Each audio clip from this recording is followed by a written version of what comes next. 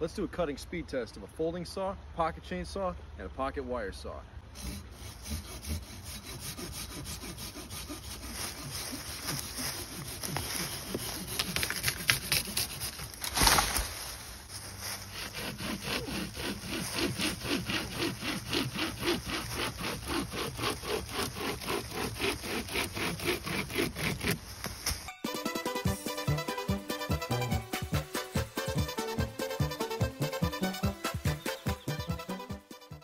So as you can see, the wire saw, borderline ineffective. That was an absolute waste of calories. I could have batoned a knife through this thing faster than the wire saw went through.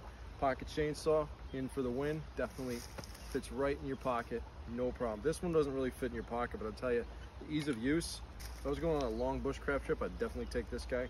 Thanks for watching. I'm Luke from Calculated Survival. Playing Survivor, Refuse to Die.